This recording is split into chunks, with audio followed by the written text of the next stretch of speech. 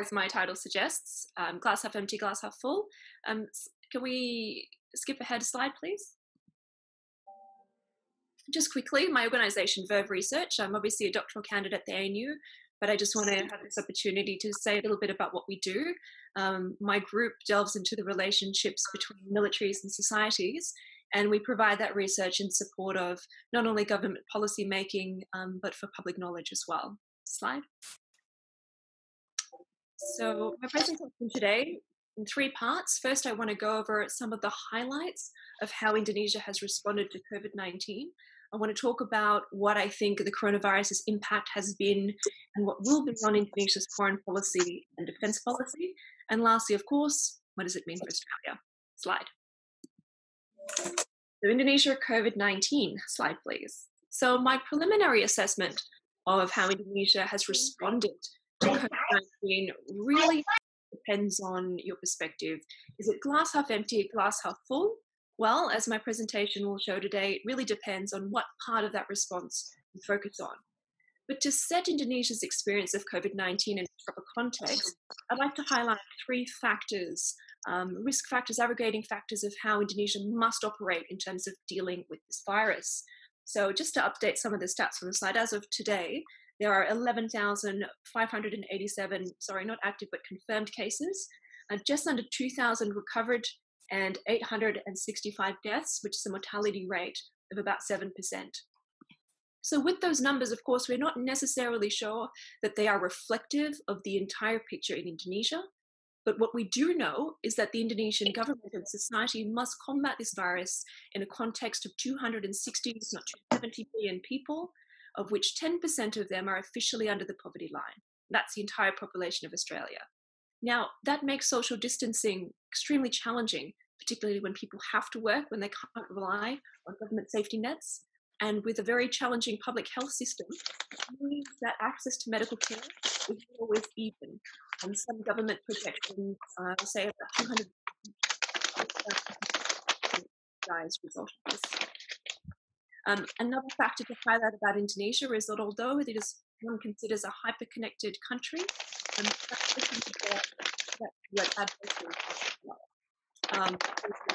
viral news and disinformation campaigns, which can undermine a lot of the government's efforts.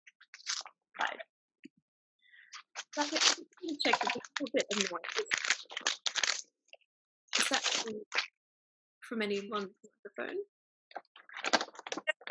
Mute, because quite a lot of stuff is coming in from the background. It's not from my side. No, I think it's from participants. Okay, I just wanted to double check. So Flavia, we good to keep going? Okay. Okay. So there, I'm going to start by highlighting some of the responses at 3 levels. So first, I want to start with the national level. So we've got President Jokowi there at one of the new medical facilities. Slide. So what I'd like to do is, rather than give you an exhaustive list of how the national government has responded to COVID, I just want to highlight some certain factors, certain decisions that I think have characterized some of the government's response. So my prelim assessment is that thus far, the Indonesian central government has had a rather slowish and conservative response. Like other governments, its first response was to enact travel restrictions. But I think since then, a lot of the challenges around the Jokowi administration's responses have been about information, that there has been a lot of restriction and a lot of concern about how transparent the government has been. The first positive results were only released on the 2nd of March. Just to give that in context, Australia's first confirmed case of coronavirus was on the 25th of January. There were also a high rate of burials in Jakarta earlier this year when compared with data from previous years. That started raising suspicions as well. And additionally, there were a lot of medical experts globally who started questioning Indonesia's lack of results. People traveling from Indonesia or through Indonesia were getting sick in other countries. So unfortunately, the government ended up admitting that it withheld information. And some of the reason for that was in order to be able to hold back some anxiety and panic in the population. But I think one of the things to observe, obviously, in those kinds of conditions is that it can be very dangerous for eroding public trust in political institutions as well. Slide. Another thing I want to highlight in the government's response was some confusing messaging from some members of the cabinet. The health minister actually said it would be the power of prayer and not necessarily face masks that would protect the population.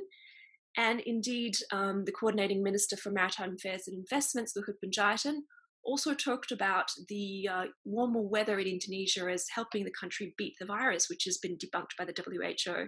So, as I said, unfortunately, there's been a balance that the government has needed to strike between maintaining economic activity and preventing panic. But I think there have been some certain missteps in trying to give clarity to the Indonesian people about what's going on. Part of that has also been the challenge in the government's response has been the low levels of testing. I've got 25 people per million tested there. That's for the polymerase chain reaction tests. The level is slightly higher for rapid tests, 184 tests per million, but that's still relatively low for the number of the Indonesian people. And those rapid tests are more readily available to people who have particular connections, elite families, and of course, security services. But if you're an average person and you don't quite fit the criteria in order to be able to get a rapid test, let alone a PCR test, then it can be very challenging. So that's, I think, part of the response. I don't want to be completely down on the national government. They did introduce a stimulus package. There were more tests that were ordered. There was a hospital that was built within 4 weeks on Galang Island in order to be able to deal with returnees from overseas. But overall, I'm just highlighting some of what has been characterizing the national level response. Slide. Now let's go down a level and look at the provincial level responses. And I think this is the level that it's often missed in the media. Now, I would characterize that thus far as being a bit bolder, but across 34 provinces, the response is obviously be quite variable. So what I want to do here is, again, just highlight a couple of the provincial responses to give you an idea of how that might be different from the national level government as well. Now, part of the problem has been that as the provincial level governments have gone to act, they've sometimes been stifled by the central government as well. So there's a particular case where in Jakarta, the governor Anies Baswedan enacted certain restrictions on public transport, and the federal level transportation ministry actually nullified that decision as well. So there's just indicative of the tension between the center and the periphery that is playing out in this current pandemic in Indonesia's response as well. Now, of course, because the conditions in each of the provinces differ, not only in terms of population density, but in terms of resources, each governor, mayors, regions have had to act according to their circumstances. Some of them have shut schools early, some of them have enacted different levels of lockdown. Papua province, all the way in the east, as you can see there on the side, there are 7 lung specialists for 3.4 million people. And you can imagine what would happen if a couple of those got sick, and 60 ventilators. So obviously, the governor of Papua has had to act in accordance with the conditions in his province. Slide. Now, let's go a little bit deeper in terms of provincial level responses in Jakarta. It's the epicenter of what has been the inflicted effects of coronavirus. At the moment, there's actually 4,539 confirmed cases, 632 recovered, and 408 deaths. So it's just under half of the national total. And the governor, Anies Baswedan, who was actually once a Jokowi political ally, has been criticizing the government, saying this government has acted with no sense of emergency. In order to be able to apply for certain kinds of large-scale social restriction measures, the provincial governments actually have to apply to the federal government to ask for permission to do things in their own province, which some have criticized as being an unnecessary amount of red tape. So nevertheless, Anies Baswedan applied for strict lockdown measures on the 10th of April and was granted those measures the very next day. So that's why there's been that 2-week lockdown period. So, to some degree, those have been variable as well. The military and police have helped out with certain checkpoints throughout the city in order to be able to make sure that those measures are actually being respected. But West Java, which is the third largest number of cases in the country, they've got currently 1,252 cases and only 86 deaths. The governor there, Ridwan Kamil, has asked as well to implement large-scale social restrictions. With the high population density, about 10% of overall cases, they've had to act swiftly as well in order to be able to stop the spread. And again, there's been variable results. Kamil has said to some degree they have flattened the curve, but I read this morning that some of the restrictions have probably, there have been 3 cases of people infected on public transport as well. So they're now calling for maybe a shutdown on one of the railway links between Bogor and Jakarta as well. So we'll see what happens. It is a completely changing situation day by day. But again, just some of the responses at the provincial level where they've had to go a little bit harder. Slide. To get an idea of how the coronavirus has actually impacted Indonesia province by province, I've just got a quick snapshot there of the top 10 of most affected. You can see obviously Jakarta is the largest, East Java, West Java, Central Java. So Java, this is a very Java-centric virus thus far, but South Sulawesi, again, there is a very loose correlation there between population density, absolute population numbers, and the number of people infected. But if you look down to the 9th most affected province, Papua is about the 20th most populated province in Indonesia, but yet it's the 9th most affected. And obviously a province like Bali with its high numbers of tourism, that is another factor that accounts for its larger numbers than its population as well. All right, slide. Now let's go one level down. So we've gone national level, we've gone provincial level. Now let's look at civil society. And again, I think bar from an excellent article in The Diplomat recently, this is another area that has been somewhat overlooked. And I would characterize that thus far as innovative. Of course, to be realistic, yes, there have been some negative occurrences that have happened at the civil society level as well. That has been the case that people have inflated the price of face masks when they've been scarce. There's been panic buying. There's been defiance of social distancing measures as well. But I just, again, want to highlight a couple of things that I might think might be missed when people think about how Indonesia is responding to COVID-19. So the universities have come together and put their research to good use towards the virus. They've developed disinfection booths, even a robot medical assistant that can check patients from a distance. Slide. There's been even a case in North Sumatra where students actually downloaded the ingredients for hand sanitizer from the WHO website, and they said they were going to take public safety into their own hands. They weren't going to wait for the government. And when they actually made up this big batch of hand sanitizer, they went around to local people, giving them a dollop, truck drivers, food vendors and whatnot. So again, just that kind of resourcefulness and the initiative at the civil society level. What you're looking there actually is a couple of ghosts. This is again another example of great creativity that happens in the archipelago.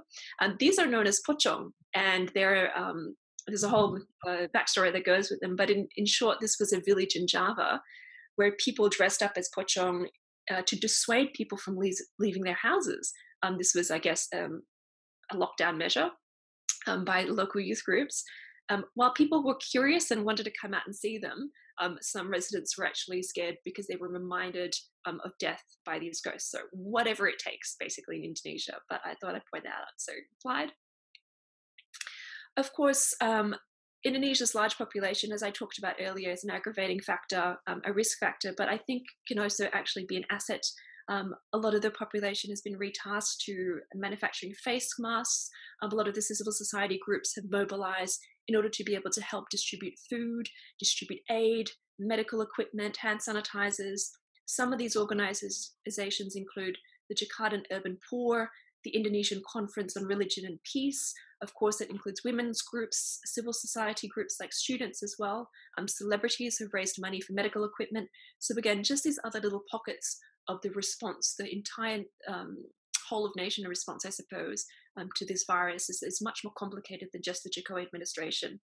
And of course, already having an established network of delivery services like Grab and Gojek further enables the Indonesian community's ability to be able to survive these kinds of lockdowns as well. Just quickly, I also talked about social media earlier as being a risk factor for misinformation campaigns. And I've seen on WhatsApp lots of myths going around. If you drink hot water and lemon, it'll kill the virus. If you do this or do that, eat garlic and stuff. So that's obviously a risk. But I think one of the benefits of having social media is the high levels of penetration throughout the archipelago.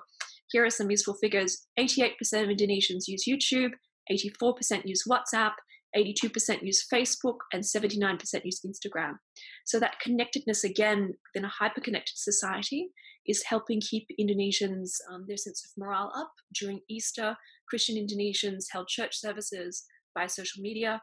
And now, because it's Ramadan, people are using social media to buka puasa or open fast because they're not allowed to go visit their loved ones as well. So, slide.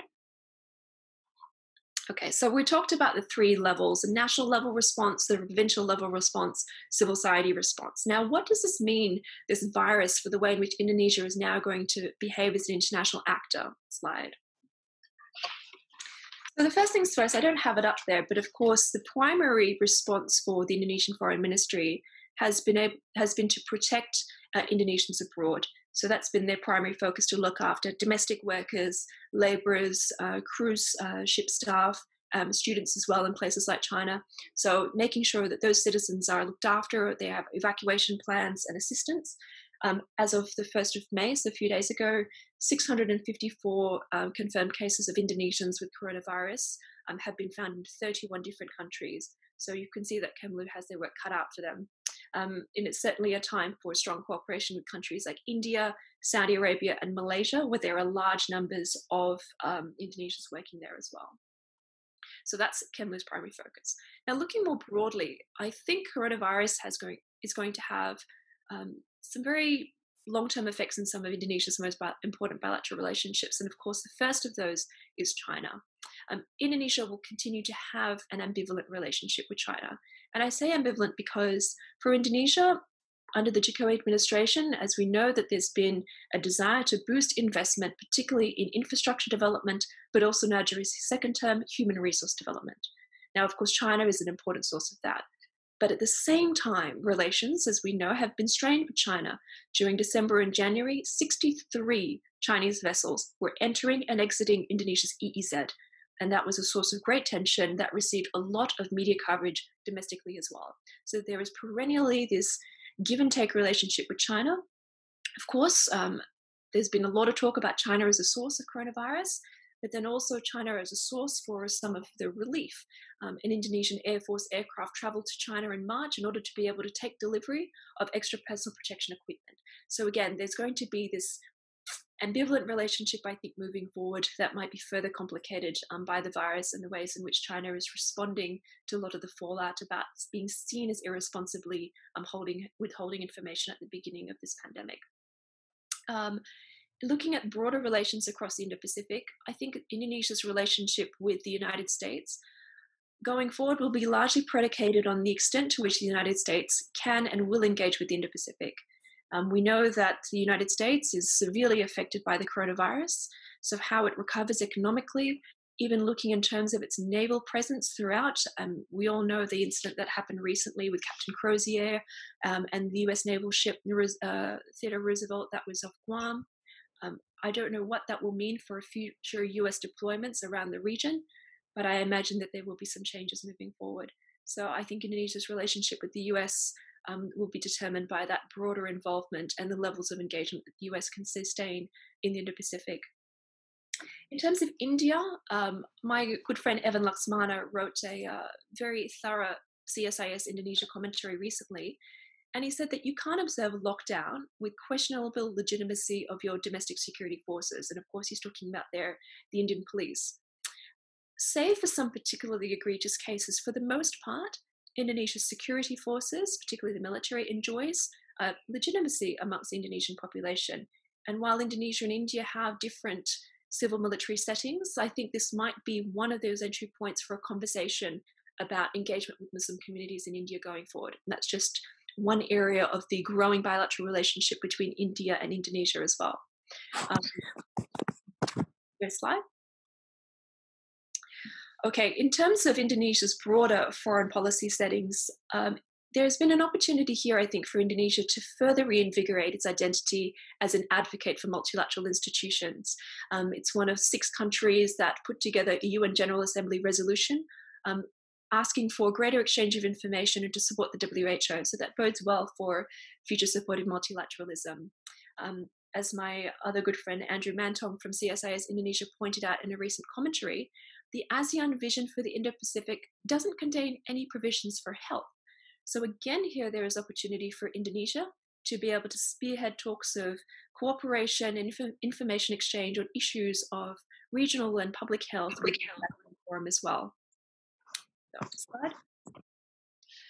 All right, so we'll move on now to defense policy. There's just a slide there of the military chief Hadi Cahyanto during one of the earthquakes in 2018 in central Sulawesi. Slide. As is always, as is the case in Indonesia, we'll look at the defense policy in two ways. So we'll just talk about the immediate effects of COVID-19 on defense policy. As is always, when it comes to any kind of disaster, whether it's natural or in this case, pandemic induced, the military is there as a first responder and has been mobilized throughout the archipelago. As I mentioned earlier, it's been there to enforce social distancing measures in order to be able to hand out equipment, to man checkpoints, and to help with hospitals as well. And the irony is, as I want to point out at times like this, nobody is criticizing Indonesia's land-based strategic culture. We know Indonesia is trying to build up a greater sense of its maritime assets, and I'll come to that in a second. But in the immediate sense, we are supportive of the fact, as very much Indonesia is, that its army is there for its people, and that is a virtue of history and a virtue of necessity as well. The Air Force has also received some prominence during this time, having moved not only people around the archipelago and evacuating people, but also be able to move assets.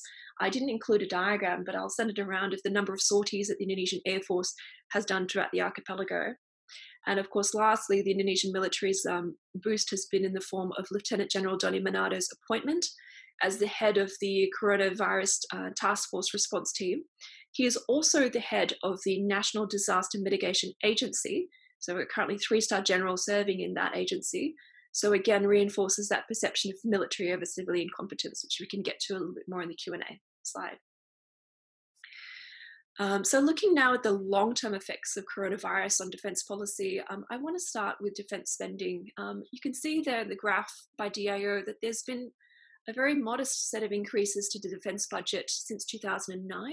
2018 says there it's about $7 billion. The budget allocation for 2020 was actually $10 billion US. Now, the problem with that is that allocation is predicated on continued levels of GDP growth. Now, unfortunately, like all the economies globally, Indonesia's economic growth levels will have to be revised. So there might be some restrictions to the third and final phase of the minimum essential force, which is the name of the military modernization program. Jokowi has announced that he wants greater reliance on the domestic arms industry. That is an old policy of his, but that has received renewed attention in recent months due to what will be the delay of international arms supplies of orders in the coming years as well. So Indonesia's response again is to double down on that domestic defense industry policy. Now, slide as well. Now, that might have severe implications for the way in which it can build up its maritime resources. Having said that, Indonesia has a domestic shipbuilding industry, it's also looking to develop its own domestic UAV as well. But there might be some other bits of information, some skill sets that might be constrained due to a lack of being able to go to places like South Korea, where a lot of their submarine technology comes from as well. So we'll see what that means going forward, but this might be a period of slight disruption to that. The other restrictions that I think coronavirus will have on defense policy in Indonesia, of course, are defense diplomacy. There will be, there has been a cutback, obviously, of the number of military officers that are able to travel not only to staff colleges, but to participate in defense activities. And so we may see disruption in the number of people-to-people links that are created during these times. Again, in terms of absolute numbers, this may not be a huge effect, but it's something for us to bear in mind. In what ways can we be more creative in maintaining some of our defense diplomacy links in the age of Zoom, for instance? So that is something I think that Indonesia ought to be thinking about as well. And of course, as Indonesia has been investing more and more in its peacekeeping presence as well, it will have to rethink the way in which its personnel engages in those kinds of missions moving forward with the additional health risks as well. Lastly, in terms of security policy, there have been some excellent short pieces, some commentaries from the Institute for Policy Analysis and Conflict, Sydney Jones's organisation. I thoroughly encourage you to read them online. But just quickly, there's been some opportunism on behalf of groups like the Mujahideen Indonesia Timor, who actually sees the coronavirus as an ally against Islam's enemies. So what that means is that some of these groups that had almost had no new recruitment are all of a sudden being finding it easier to get people on board because they've got this coronavirus that's on hand with them as well. So there are some interesting implications about the emboldening of conflict groups and terror groups in Indonesia as a result of the virus. All right, slide. So what does this mean for us? Slide. So my takeaway message, I think, for Australia is that we should take the opportunity to engage more, but not appear opportunistic. We should be flexible and realistic. And the same way that I've gone through and analyzed Indonesia's response in terms of national, provincial, and civil society should be a similar way in which Australia thinks about the ways in which it can support Indonesia's coronavirus and the way in which we can work together. That is, that there are things for the federal government to do, there are things for state governments to do, and that there are ties and opportunities for groups within civil society, teachers, doctors, nurses, to be able to engage and exchange information with Indonesian counterparts.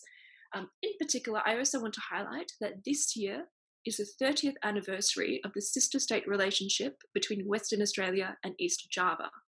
East Java is the second most affected state in terms of coronavirus statistics in Indonesia, or province in Indonesia. And given Western Australia's relative success in having community infection go down to almost zero, I think there's a lot for us to have in terms of a conversation. Peter Tinley led a delegation last year to East Java, and there was a reciprocal visit. So there's plenty of, I think, goodwill there in order to be able to continue that conversation. But that is one example, I think, of where Australia could try and build that conversation around coronavirus. And of course, with Indonesia working so hard at the multilateral level, Australia should certainly be able to support the inclusion and advocacy of public health issues within the ASEAN context, but also be there to provide support to other multilateral institutions like the WHO as well. I do want to say I've been a little bit dismayed to read the news in certain outlets that shall remain unnamed about the risks of failing states in our region, including Indonesia, as a result of coronavirus. I think those assessments are far too pessimistic, and frankly speaking, they're very unhelpful to building a narrative, a constructive narrative on the way in which Indonesia and Australia can work together in South Pacific. There have been 8 cases in PNG, confirmed cases, and as we know, confirmed cases are not necessarily indicative of the entire picture. 6 deaths so far, but certainly looking constructively between Indonesia and Australia as cooperation partners for PNG and Timor-Leste is another area forward. And of course, lastly, Australia's support to the Indonesian military's delivery of assistance. Yes, it continues to privilege the army's role within society. Yes, it continues to privilege an internal role. It may not be something that gels with our normative ideals of where we think Indonesian civil-military relations should go. Too bad. It is what Indonesia has, and it is what's worked for Indonesia. And we must work with the Indonesian sets of civil-military relations as they are, not necessarily as we hope them to be. And I think that is something that is often missed in analyses as well. So, slide. So my preliminary assessment, as I said at the outset of this presentation, is that the glass is half empty or half full, depending on where you look. I've talked about the response at the national level. It's been a bit sluggish at the beginning, lack of transparency. The provincial level responses have been a little bit bolder, but again, variable province to province, and we are still going to see what a lot of those measures mean in future. The civil society response has been a little bit more innovative, but I think it certainly helps to lift us up out of that very pessimistic doomsday type of media coverage that we saw in March and even in April about how Indonesia would descend into hundreds and thousands of deaths. It hasn't happened yet. That's not to say that it might not, but I think having a variable levels of analyses gives us a richer picture of what's going on in that country. Lastly, in terms of foreign and defense policy, many of those might be altered for now. There are opportunities for Indonesia to be a multilateral advocate, and to have more complex relationships with some of its bilateral partners as well. But in terms of defense diplomacy in the immediate, the military is stepping up in order to be able to fill that first responder gap. And there might be some minor constraints to the way in which the military operates overseas in years to come. But my overall message today, I want to hammer this home. When we're trying to look at Indonesia and trying to understand not only what the government is doing, but what the military is doing, it is very important to separate that analysis into levels of national, provincial, district, and even village level as well. And from there, you'll get a much more informative and much more interesting picture of actually how the country is responding to a complex crisis like a pandemic. Thank you very much. Slide. All right, I look forward to all your questions.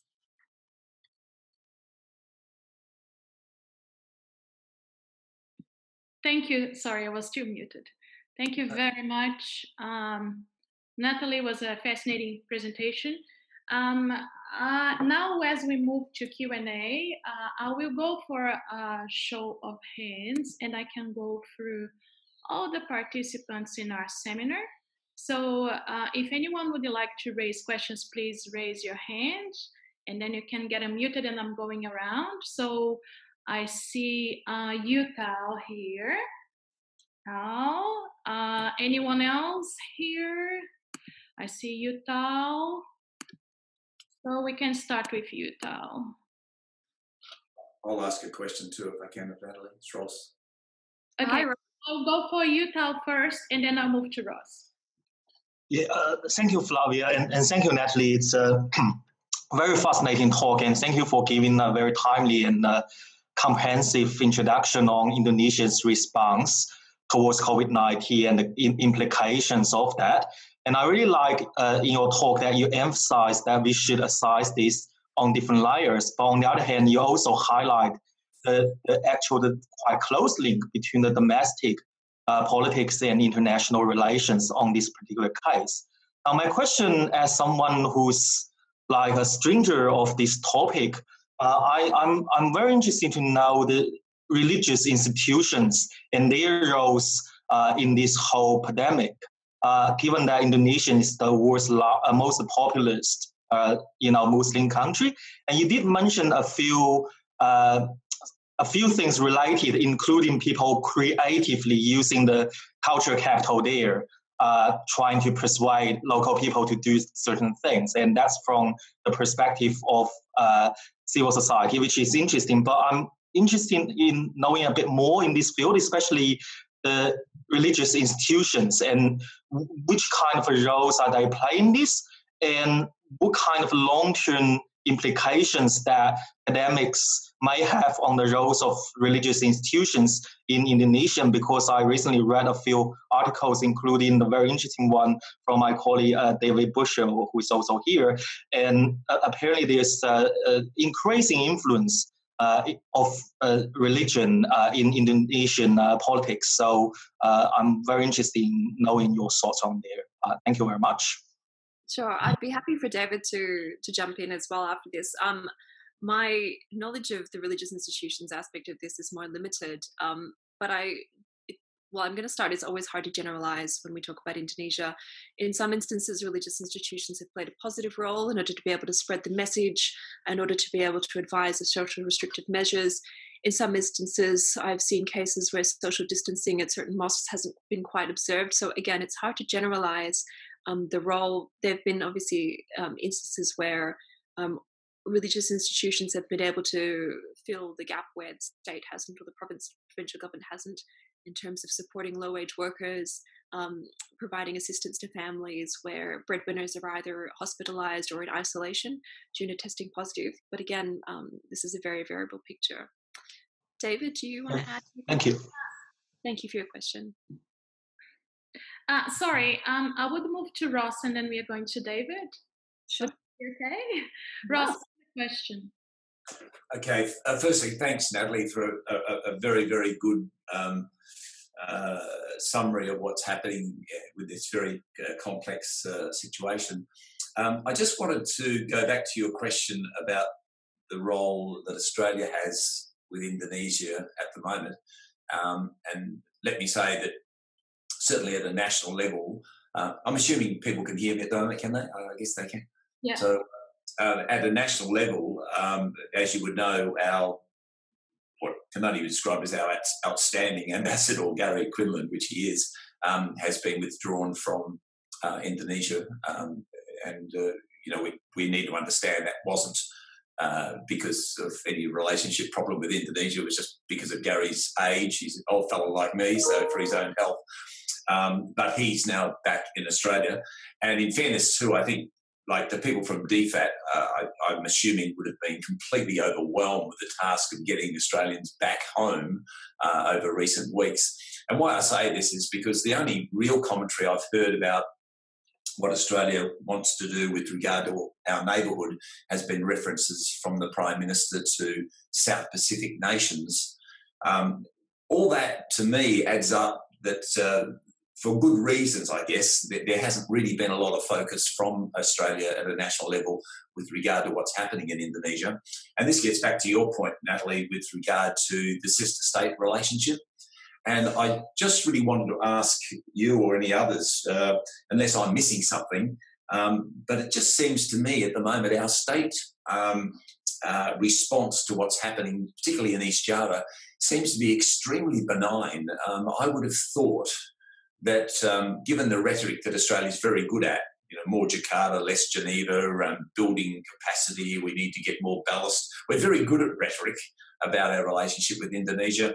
And I just, whilst we don't want to be opportunistic, I just really wondered whether, given it's our 30th anniversary, given the size of East Java, whether this actually did present an enormously good, genuine opportunity to demonstrate the level of friendship that we do have with East Java. And as we know, it's quite deep across all sectors. And to develop some immediate strategies where, as Natalie said, forget the national level, let's go it alone, province to state, whether we could have really been developing a much stronger strategy to really make a difference at this time, which would then go a long way to cementing this important relationship. And I just make a note that I was able to read the minutes from a recent meeting last week with Peter Tilley, the Minister for Asian Engagement, with the business councils, which I missed. And from those minutes that I've read, there was absolutely no reference that I could see whatsoever to any strategy about really doing something constructive at the moment with East Java. So it's a long-winded way of saying what is your observation of the WA East Java sister state relationship in this current environment, and are we doing enough? Well, I obviously think we could do more, but to be kind to WA and to East Java, dealing with the immediate effects of coronavirus and state and provincial populations is obviously a priority. Yes, there are things that East Java will need going forward, and WA, as we're starting to have more bandwidth for thinking about where we're going to go beyond this, that's the point where we can start thinking about that. But obviously I can imagine that up to this point, our state governments and state departments have been seized with dealing with this situation as it is in the States. So I'd be a little bit more generous, though as encouraging as you. Thank you, Natalie. And we would move now to David Boucher, and then we can move to Yutal and to Greg Accioli. David? Do you have a question? No, I didn't have a question, Flavia. Thanks very much. I haven't been actually following that, so I wasn't able to follow up on that, that question about the religious institution. So I'll pass it to somebody else. That's so good. Thanks, David. Okay, so perhaps I'll move to Yutal again and then go to Greg Accioli. Sorry, Flavia, I forgot to lower my hand there. Sorry about that. I've got my question answered. Sorry about that. Question. Greg, do you have a question? Yeah, thanks for that illuminating presentation. I guess it's a more specific rendering of Yutal's question. We've entered Ramadan now. We're moving towards Eid al-Fitr. There have been a lot of toing and froing regarding whether for Mudik, the return to the villages, there should be prohibitions or recommendations or what. What has been the disparity between what we've gotten at the national level from religious authorities, such as the Majelis Ulama Indonesia, and what we've been getting at the provincial level from religious authorities? I know, for example, Aceh has gone its own way in saying certain mosques could stay open, whereas others, where there were centers of infection, would have to be closed. What has been the disparity between provincial and national recommendations and stipulations with regard to Ramadan and a celebration of Eid al-Fitr? That's a question that's actually beyond my knowledge, actually. It's unfortunately so. Unless anyone else can answer that, it's one I'll take on notice and look into. Greg, thanks. Okay, thanks.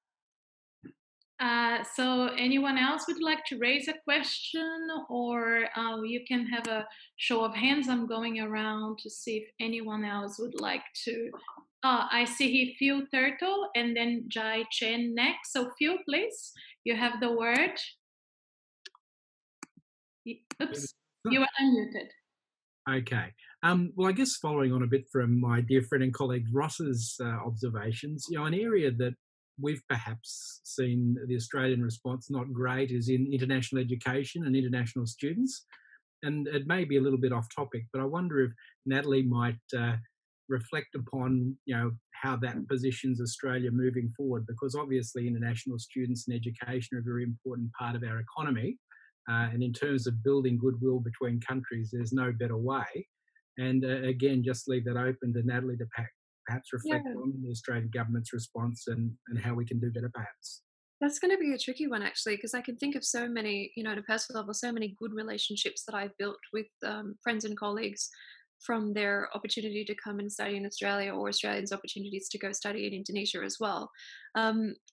One of the things I was thinking about when I said about using civil society in Australia, or groups of doctors, teachers and nurses to create those links as well. I was at a conference, Australia-Indonesia Youth Meeting, a couple of years ago in Makassar. And one of the delegates got up and she said, look, I think she was a doctor or advanced medical student. She said, look, it's essential for us to be able to create communication networks with colleagues in Australia to be able to help facilitate conversations on sensitive medical topics like sexual health. And it sort of gave me this idea. It's been lingering in my brain for about a year and a half now, about the importance of those virtual interfaces for the purposes not only of information exchange and relationship building, but in order to be able to tackle perhaps some topics of taboo, or to be able to do things like debunked and privileged scientific explanations of certain phenomena. So it's in that spirit that I think those virtual links are going to be absolutely essential, and using the current alumni networks of Australians that have been to Indonesian universities and Indonesians who have studied in Australia to be able to encourage Indonesian participation in what is now, I understand, an online delivery of university courses and all manner of different permutations of education, I think is going to be a step in that direction. It's going to be, we're going to be competing internationally with all sorts of other kinds of online courses, and it's not going to necessarily be easy to be able to attract students back to Australia as it was before. So trying to figure out how we can be competitive against what is now Indonesian studying in Indonesia against all sorts of different institutions globally will be, I think, the challenge. Mm-hmm. Thank you very much, Natalie. And now we are moving to Jai Chen. You are muted, Jai. All right. Okay. Yeah. Now, yes. All right. I'm okay now. All right. Well, thanks, Natalie. Very insightful, comprehensive presentation. I wonder whether you can delve more into Indonesia's reaction to the emerging international or Western, campaign, so to speak, to hold Beijing accountable for what happened, right? For all this cover up, whatever, and also there are quite a few Asian, organizations, NGOs, and if not governments as well, seeking compensation. You have spoken about the very mixed, ambiguous sentiment that Indonesia has towards Beijing. But can you actually sort of look at the issue from the perspective that I've suggested? Is there anything going in Indonesia that suggests that Indonesia may join Americans and Australian government in that direction? And another kind of benign query I have is, you are alluding to Chinese donation. I'm not sure whether donation or selling, whatever, in medical equipment and all that. But so has Taiwan joined the fray by donating, quite, a tiny bit of stuff to Indonesia and other member states. So how is Indonesia trying to balance these two sort of, rival or conflictual regimes in handling all these donations? Mm. Yeah, thank you for your questions. In terms of Indonesia's embrace of what would be seen as a Western campaign, I haven't heard anything specifically, but I can imagine that it would be with great caution that Indonesia would fly its flag in that particular camp, unless it was something that was seen to be broader than just a Western campaign of China. I mean, as you rightly, as I emphasized in my presentation, Indonesia has got no appetite to antagonize China. The issue with the Natuna Islands is one of central importance to Indonesia insofar as that it affects sovereignty. And Indonesia has interests in holding countries like China accountable when it comes to transparency of public health information, but it is simply not on the same caliber of core interest, vital interest to Indonesia as a matter of territoriality and sovereignty, which was an issue that came to light in Indonesia as by virtue of very strong media focus as well. So unless this particular issue has similar kinds of conditions, taps into a vital interest for Indonesia, is not seen to be Western driven, receives the high levels of media scrutiny and flurry of public debate that something like the Natuna Islands matter did, it's unlikely that Indonesia is going to push back as vociferously as it did with issues like the Natuna Islands. And even then, you had variation within the cabinet, within the government, about how Indonesia ought to respond, nationally in order to, different ministers saying different things. I would imagine that this kind of campaign would elicit similar kind of variation within that response as well. So it would be a complicated picture, very complicated. But in terms of the second half of your question with China and Taiwan, China is worlds apart in terms of significance for Indonesia. Indonesia will maintain good diplomatic relations with Taiwan, but ultimately China as a pivotal state in the Indo-Pacific and as well for Indonesia's national development dictates that it will always be much more important. Sorry, I was particularly talking about the virus diplomacy from Taiwan through a donation of medical equipment and facial masks. I was really focused on this particular aspect of the rivalry. In terms of with Indonesia in that context? Exactly, how Indonesia responds. I've seen a lot about recognition of Taiwanese participation in that, but again, that might just be my lack of seeing Taiwan in that context. But a lot of there's been a lot of coverage about the Chinese engagement there. Of course, not all the media is positive about China with regards to coronavirus, but certainly it's been more prominent that I've seen anything with Taiwan. But again, this is something that I can go follow up on. Thank you. Thank you so much for both of you for the questions. Now we have time for the two last questions, one from Sylvia Lozeva and one from Professor Samina Yasmin. And after these two questions, we'll need to bring our meeting to a closure.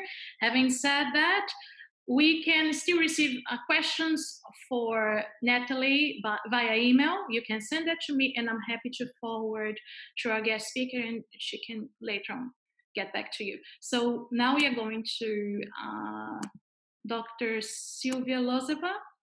I'm trying to unmute her. Yes, you are unmuted. Oh, hi, everyone. And thank you so much, Natalie, for your wonderful presentation in terms of COVID response to, in terms of defenses, responses, and national and local level. I'm particularly interested in the civil society response that you mentioned briefly in your presentation. And I'm just wondering whether this situation of COVID-19 has created a greater sense of global connectedness, despite the fact that it has been rather a lockdown and very much sense of perhaps isolation.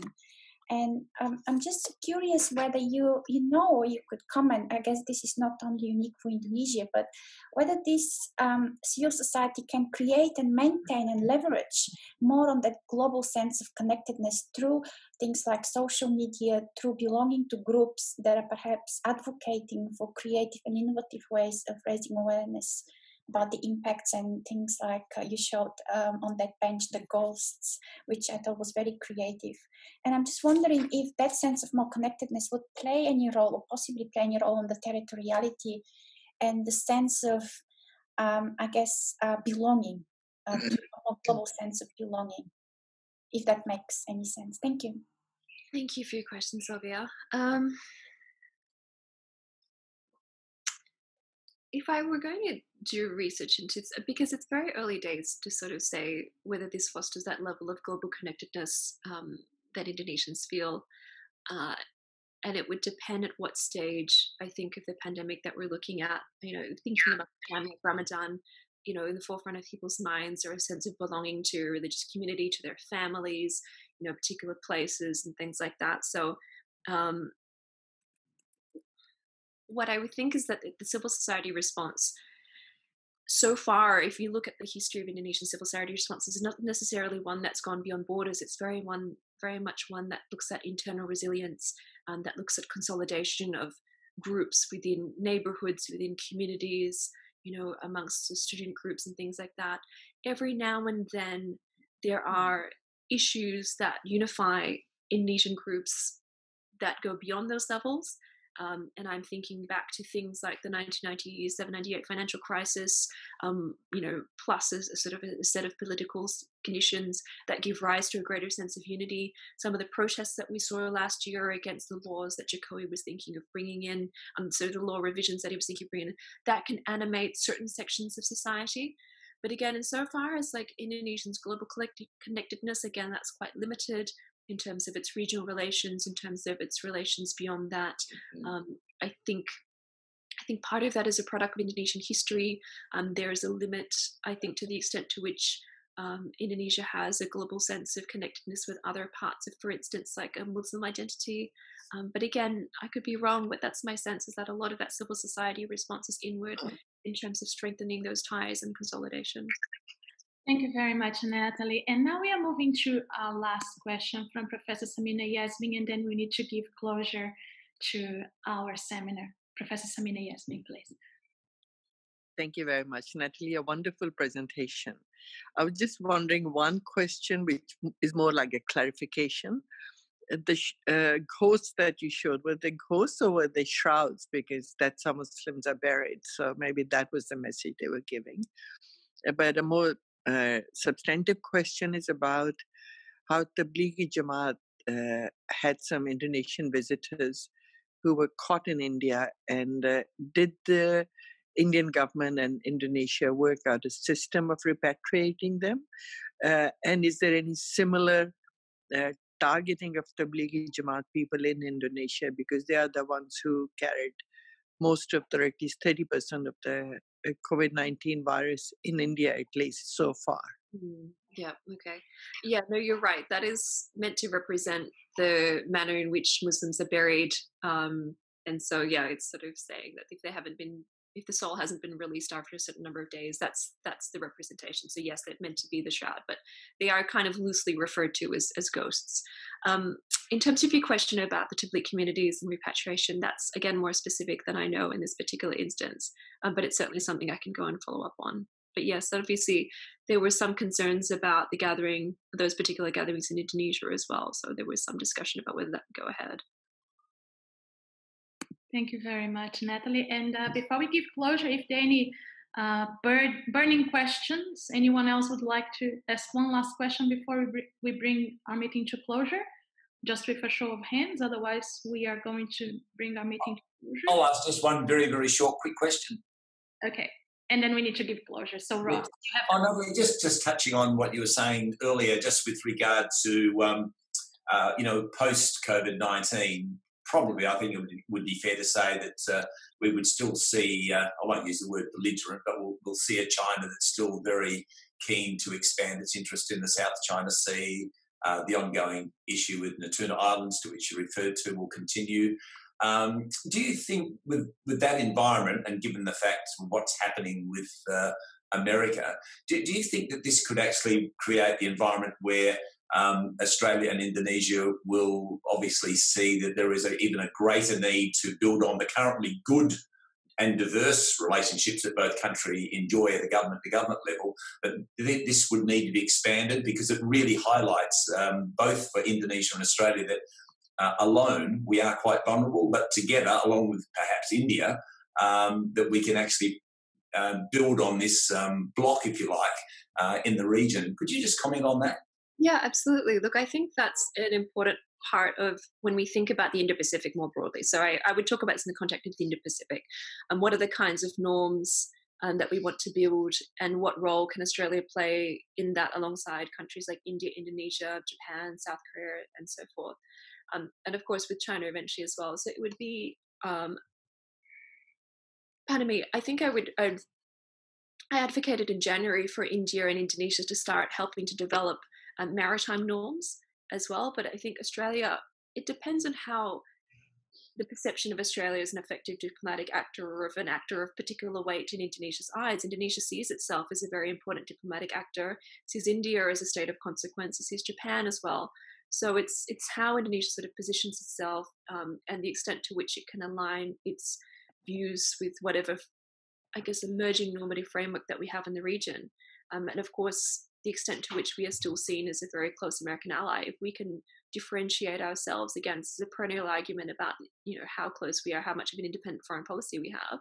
So all the same threads of debate. But I think, of course, there's certainly a role for Australia to play. It's one of those of making sure we have a very sober assessment of understanding how we are seen by the region as well, and not necessarily having any sense of power or potency by virtue of having been an American ally, but being very realistic about what our contribution is and what the limits of that contribution are. Yeah, good observation. Thanks. Thanks very much, Natalie. And now we need to bring our meeting to closure. I would like to thank everyone for joining our conversation this afternoon. And thank you very much, Natalie, for your brilliant presentation, for enlightening us about the situation in Indonesia with the current COVID crisis. And just a kind note, next week we are going to have Dr. David Mickler et al. So it's a presentation by Dr. David Mickler, but based on a joint paper. So next week they will be discussing Africa and migration in Australia. Thank you very much for everyone who joined us today, and I hope everyone have a fantastic afternoon, and please keep tuned for the next seminars. Thank you very much. Terima kasih, Thank you so much, everyone. Thank you, Flavia. Thank you.